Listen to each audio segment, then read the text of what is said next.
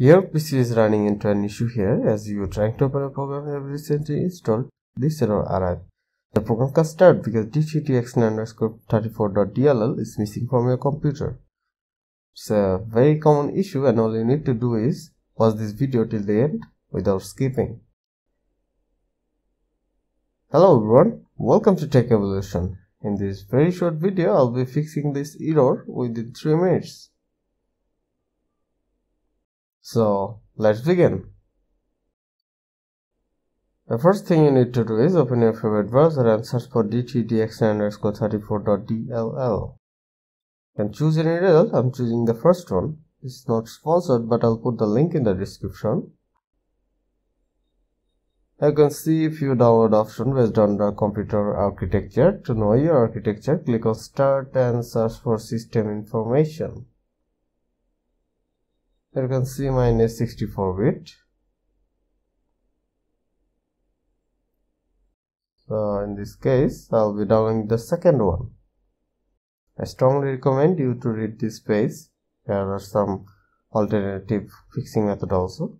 As the download complete, hit open.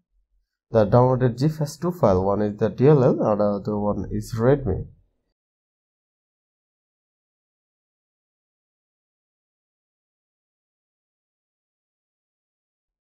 So move the DLL, open this PC, new volume C, Windows, and find a folder name System32. Click on the zip file, drag the DLL and drop. I have already done this, so they ask me to replace. And hit continue.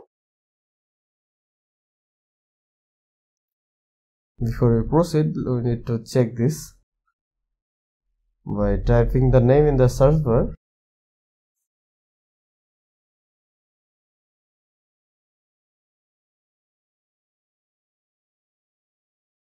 Here it is.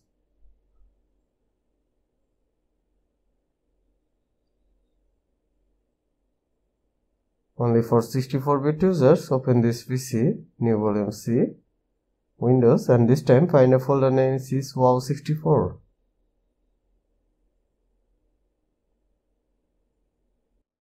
Same again, drag and drop.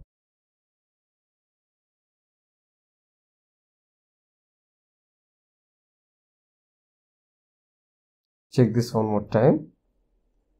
Now typing the name, you can see the file is in the folder right now. And finally, restart your computer.